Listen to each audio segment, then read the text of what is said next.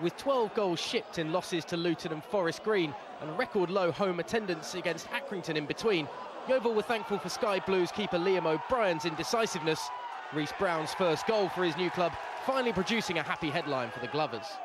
With Coventry looking for another defensive collapse from their hosts, Mark McNulty brought the best out of Artur Krysiak. A 2-goal cushion was Yeovil's reward for weathering the storm.